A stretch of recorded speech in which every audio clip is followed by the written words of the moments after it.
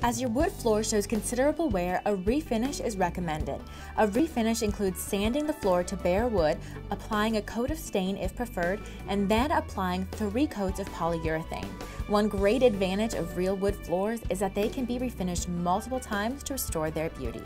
Before a refinish is completed, we'll remove the fridge and the stove if possible, but we do ask the homeowner to remove all additional furniture from the area. The refinish process begins by hammering the surface nails and then filling those nails and any large separation between the planks with wood filler. Depending on the current wear, the wood floor will be sanded with the belt sander 2 to 3 times. The belt sander will remove any contaminants, existing stain, and finish from the floor. The dust containment system we use only creates a minimal amount of dust when sanding. Currently, Heartland is the only company in the Omaha area to offer the most powerful dust containment system available. The atomic dust containment sanding system we use has more than double the suction power, and the dust is contained outside your home rather than traditional dust containment systems used by our competitors. The gas-powered vacuum extracts the dust from your home through large hoses and contains the dust in mounted canisters inside the van.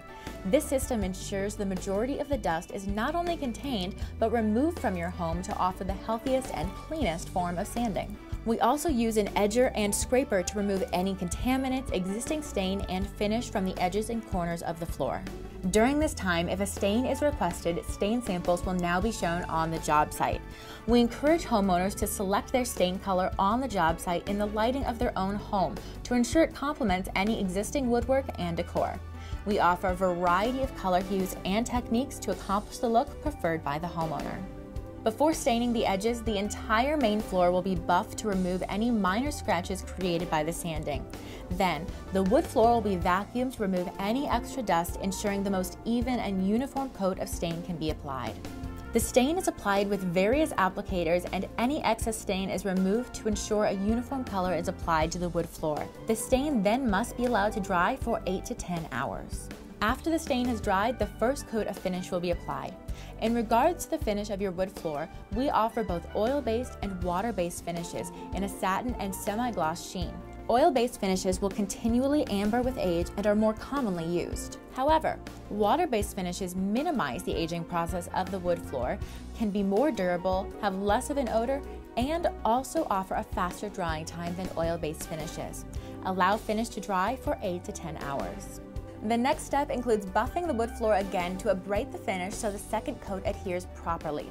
Then, after vacuuming, a second coat will be applied the same way as the first coat, which again will need 8 to 10 hours of drying time.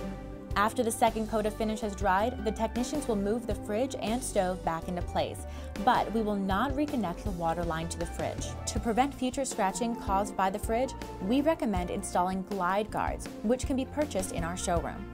The flooring will then be buffed, vacuumed, and mopped to ensure all possible dust particles are removed. Then the third and final coat of finish is applied. Once completed, allow the polyurethane to dry a final time for 8 to 10 hours. Depending on the size of your floor, the entire refinishing process can take between 4 to 5 days to complete. We ask that you wait 3 days after the finish has been applied before moving in furniture. Area rugs should not be placed down for at least 30 days. If laid down too soon, a rug can leave an imprint in the finish of your wood floor. To learn more about maintaining your wood floor, view our maintenance video.